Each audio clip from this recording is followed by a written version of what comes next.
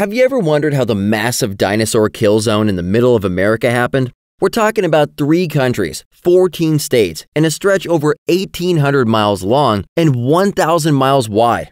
Over 1 million square miles are filled with the remnants of most known dinosaur species, and they're all mixed with other land animals, fish, birds, and all sorts of sea life. The leading theory asserted by evolutionists is that an asteroid hitting the Yucatan Peninsula in Mexico, over 1,000 miles away from the heart of this disaster zone, is why millions of dinosaurs are buried in mud and ash. But that doesn't make sense, because the billions of fossils in this area were buried in multiple mud and ash layers from successive watery events.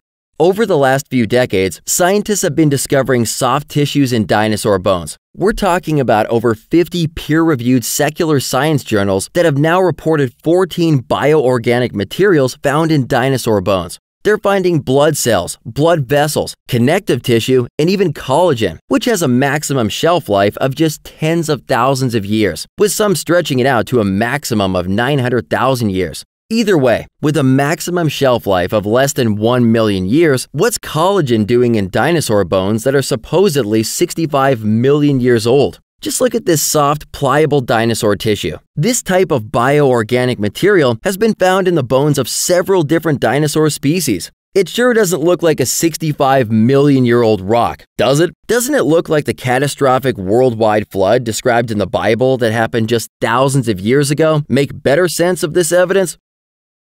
Looking for answers about what the Bible teaches about creation, the fossil record, dinosaurs? Download the Genesis Apologetics app from the iTunes or Google Play stores for answers to these questions and more.